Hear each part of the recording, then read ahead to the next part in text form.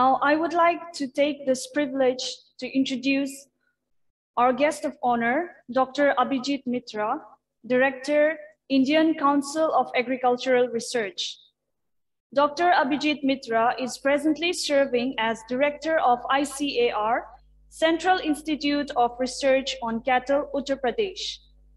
Before taking over this present position, he has served as Director of ICAR, National Research Center on Mithun, Nagaland, from 2015 to 2020, and in ICAR, Indian Veterinary Research Institute, Izatnagar, in the capacity of ICAR National Fellow 2011 to 2015, Principal Scientist 2009 to 2015, and Senior Scientist 2001 to 2011, and in ICAR NDRI Colonel as Scientist in 1995 to 2001.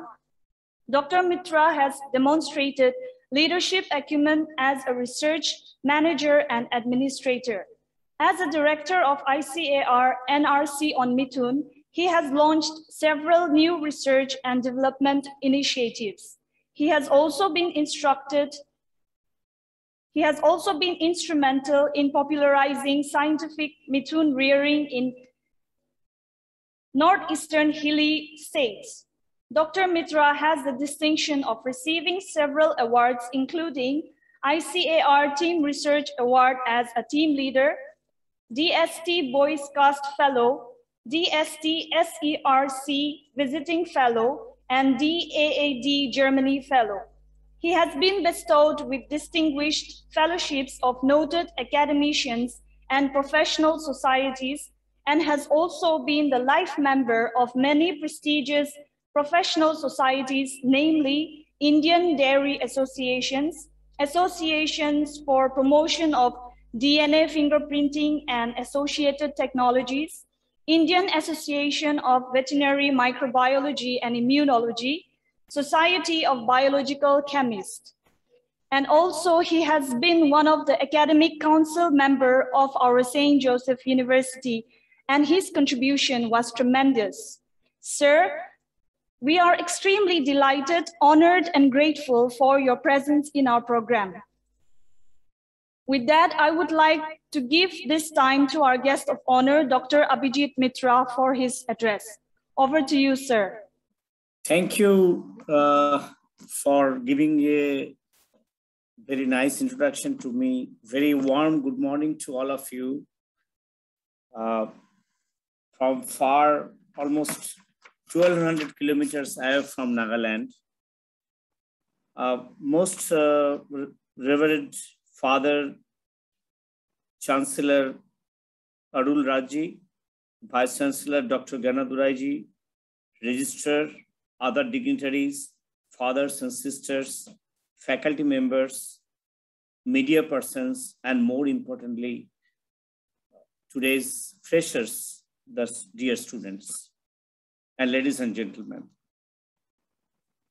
it is a great privilege for me and I feel humble to accept your invitation to be a part of this program, because during my days in Nagaland, I had the opportunity to visit your university and being associated in some of your work. And it is one of the nicest places I ever visited in Nagaland. Well, it is a very difficult for a person like me to give an address when such a star-filled and dignitaries are present in the occasion. But as a student, still I consider me as I would like to tell you a few things, and I'll share 3 stories. Before that, I'll spend a little bit time for remembering my days in Nagaland. You know, I spent almost 5.5 years in Nagaland, right from 25th March 2015 till 28th September 2020. I must tell you, this is one of the beautiful places I ever visited. And the people over there were so warm, so simple, and so God-fearing. that I have learned many new things which I would not have learned had I not visited this part of the world. So I would like to take this occasion to express my sincere thanks and gratitude to all those people who have enriched my education, my learning, my experience, and made this memory very beautiful and cherishable. Well, students, I will just narrate 3 stories. And many stories would be, maybe by reading here and there. One story always I remember, it is a story of a butterfly and a little kid. Today, all of you or the freshers are entering into a place or a university where you are starting a new journey. And I am sure you have your own dream, you have your own goal, and you have your own expectation. And one of the expectation would be for the student that my teachers, my faculty members, my seniors should hold my hand so tight so that I can make my journey very easy. But I will try to be just opposite side. I will try to say it is always better if my teachers doesn't hold my hand so tight. There should be guiding factor, but they may not hold our hand so tight. Why it is so? This story of butterfly and little kid is like that. One little boy found a pupa, which is about to deliver a beautiful, butterfly. He collected the caterpillar from the forest, kept it, fed that caterpillar with leaves every day. Then one day that caterpillar stopped eating. It formed a pupa. He was waiting and waiting. And then one day suddenly he found that pupa, there is something coming out of pupa. His mother was not at home. So he took a scissor and make a big opening in the pupa. And he found that butterfly came out. He kept on waiting, but butterfly could not fly and it died after some time. The moral of the story is, when the butterfly comes out of a pupa, it has to struggle a lot. And the struggle allows that all the fluids which accumulated in the veins of the wing, it will come into the body, so wings become lighter, so that butterfly is able to fly. So many times when you get an undue help or undue support, we become crippled, we become less enabled.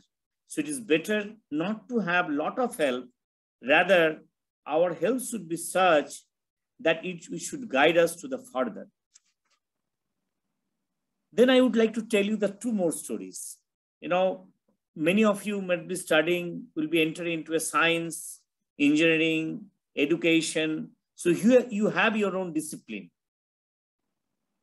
But look around, you will find that there are many people who have not studied a particular discipline, but they have delivered something else beyond their subject discipline. I'm sure that you know the name of Dunlop. Dunlop, when you say that it comes to our mind, a tire, right? John Boyd Dunlop, who was a discoverer of pneumatic tire, he actually discovered this tire for his young kid as a cycle tire. That time he didn't know that already one application was pending, but he discovered that tire and slowly it into a car company, and Dunlop becomes so famous. But point which I'd like to make is, who is this John Boyd Dunlop? He was not a physicist. He was not a chemist. He was not an engineer. He was a veterinarian by profession. He was a veterinary surgeon. Being a veterinary surgeon, he could discover a tire, and you see, all of us, we know him by his name. So which tells us that not necessarily we need to discover or invent something from our own field of study. We can think out of box. We can do something which is beyond which we have studied in our textbook, in our colleges, in our university. Second story I would like to remind you, I'm a student of genetics. We call that Gregor Johann Mendel is the father of modern genetics. He was a priest in a church, Catholic church. He was doing some experiment with the peas and he came out with this all experiment. He presented his study and nobody accepted it. Even the church authorities told him, you better concentrate on what you were supposed to do instead of doing all those funky experiments with the peas. And after 100 years after his death, his papers were reinvented and he was declared as a father of modern geneticists. And Charles Darwin said later, had I known his paper, I would have accepted him in a great deal. So he was known as a failure of obscure. So why I'm telling these two stories, many a time what happens, we do something in our life, but we don't get our recognition and success in our lifetime. But I believe, and you must also believe, any good work, any good work, whether it is a science, humanities, services, anywhere, it will be recognized and it has to be recognized. And as you cannot keep the fragrance of a flower away from bees, same way the fragrance of your work will never be unnoticed.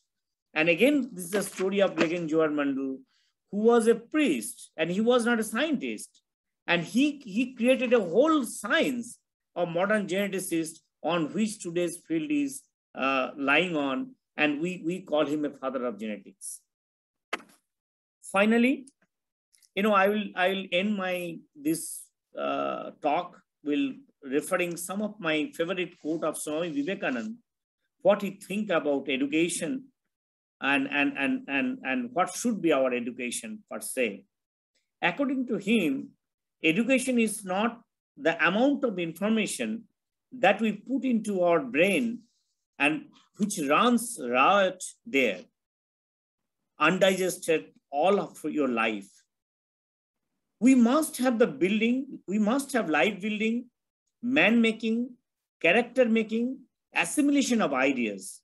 And if you have assimilated 5 ideas and made them your life and character, you have more education than any man who has got by heart a whole library. So idea is enjoy your life, do whatever you do, but do it at the best possible way. And build your life. I was going through the emblem of university, St. Joseph University. So nice. It says fully human and fully alive. What else? You live your life fully, enjoy it, be near to the God, assimilate the ideas, and enrich yourself, and finally set yourself to the task of spreading the education among the masses. That is one thing we must do. And tell them and make them understand, quote, you are our brothers, a parcel of our bodies, and we love you and never hate you. And with this, thank you very much. And I must express my sincere gratitude and thank the administration of St. Joseph University to giving this opportunity to share few of my thoughts. And God bless. And I wish a very bright and very meaningful future for all those freshers. And one piece of advice, stay hungry and stay idiot. If you can stay a little bit of idiotic in your life, you learn more than trying to be very intelligent. Thank you very much. Thank you, sir, for your words of motivation and for sharing your profound knowledge and experiences with us and encouraging our students with your kind words. Thank you, sir.